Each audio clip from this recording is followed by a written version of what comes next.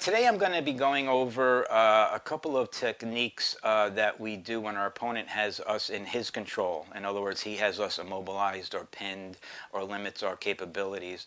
So the title of this video is called Out of Control, and we're going to try and get control back from him. So I'm going to go over several different control positions that I demonstrated in the last two videos, but this time they're going to be used against me, and we're going to get control back. Actually, in our last video, I did touch upon a counter position against a clinch, and that would be an example of when my opponent has me in his control and how to get out of that. I will go over that again in this video, as well as some of the other positions you saw in the last two videos. So one of the control positions you saw me do against my opponent was to pin his arm, or try and pin his arm against his body. We call that control position 3. It's just midline between the forearm or the mid part of the arm. But now my opponent has me in that position, so I'm going to go over several counters that you can do, keeping in mind that you do want to have your other hand available to either attack or defend, even while you're trying to get out of this control.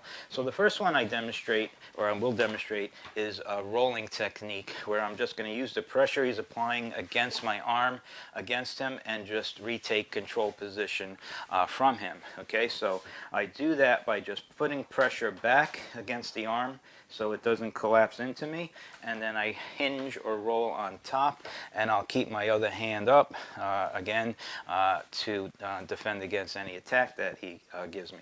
Okay, so that is called the roll, right, like that.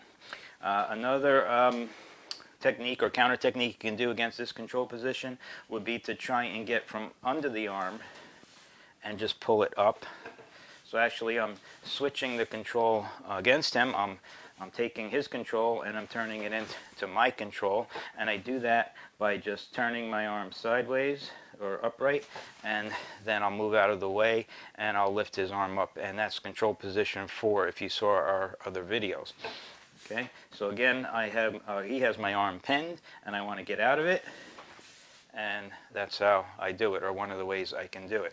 Another way I get out of this, and I love this one, is where I'm going to just elbow or strike the top side of his hand where he's trying to pin me, try and encourage him to just take that off on his own, and then I can come around and strike with that hand.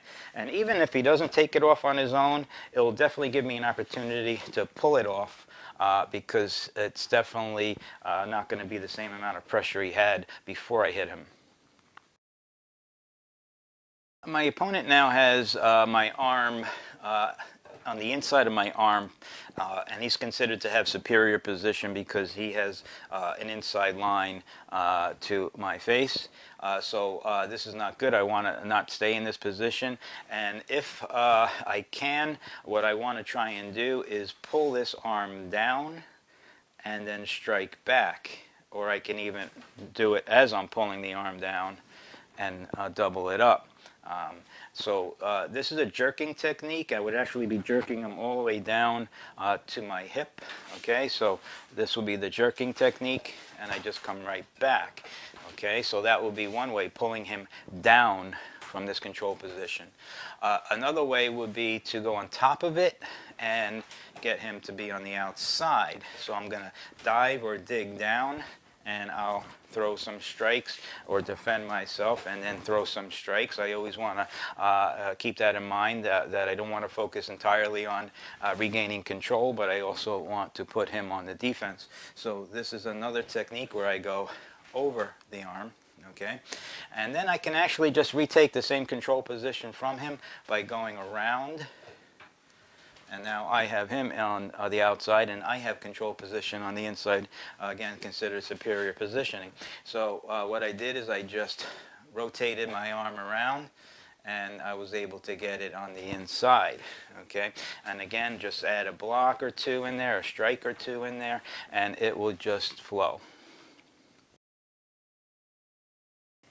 I'm going to represent a position of control where my opponent has my shoulder, or he's putting pressure on my shoulder, trying to control my core. So what I'll do is I'll just remove one of the arms so I can place it more efficiently on my shoulder. If you see, this is on my shoulder right here, and I don't want it to be there. I want to get it off my shoulder. So what I'm going to do in this circumstance is try and lift it above my shoulder so it rests on my neck. And now I have him in a position where I can actually wrench that arm and either lift it off or slap it off once it gets on my above my shoulder. So right now it's on my shoulder, and I want to get it above my shoulder. This is considered better positioning. I just took myself out of his control and put him under my control, and to get out of it completely, I'll wrench the arm and I'll just lift it off my shoulder while I move out. I took the other arm out of the upper arm out of the wooden dummy to show you how I'm going to practice a control position my opponent might give me against my lower half of my core or on my hip. And what I'm going to do to represent that is just pull the wooden dummy forward and just rest the lower arm onto my hip. As long as there's no weight in your freestanding wooden dummy, you should be able to do that pretty easily. And now what I like to do to demonstrate to get out of this control position, or at least alleviate the pressure from this control position, would be to lift up this arm off my hip at the same time I move my hip away, and then reposition my leg in front, and now I can wrap my arm around his arm and go for a wrench or an arm break. Okay, I'll demonstrate that again. Okay, so you just want to just bring the wooden dummy here, so the lower arm rests against your hip, okay, and then you want to lift that up, move your leg out, reposition your leg, and lock it in for the arm break. So far we covered how to get out of control positions that were done on the outside of my arm, on the inside of my arm, on my shoulders, and on my hips. I showed in the last video briefly what if my opponent had me around the neck, okay, or in a clinch. Okay, so I'm just going to put my head in between the two arms of the wooden dummy to make that representation. The safest position I can do from here is to put one arm completely over and put it against his shoulder, and the other one would be going against his hip. This is going to help stop him from pulling me in, okay, and it'll also help me defend against any knees, and this would help me defend against any elbows. This is a very secure position. If he's overpowering me, I can come up to here, and this is called a bridge, and I would just push out and away.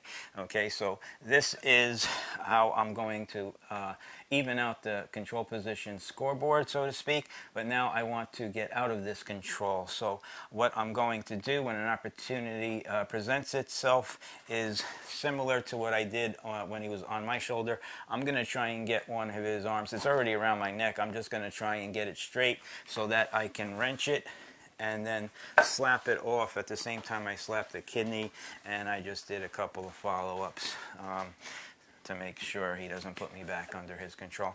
So again, to represent that, and if you want to get even closer, you can, again, don't be afraid to just take out the middle arm, and then you're right in between here, and you can see I'm getting him right around my arm. Let me go on this side so you can see it better.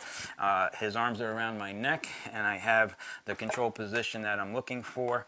Okay, his arm is still not coming off my neck, so what I'm going to do is just make sure I can straighten it out, or at least this one, and then once this becomes straight and I wrench, this one usually starts to lose its grip, and now I'm going to slap it off at the same time I slap the kidney, and just do a couple of follow-ups.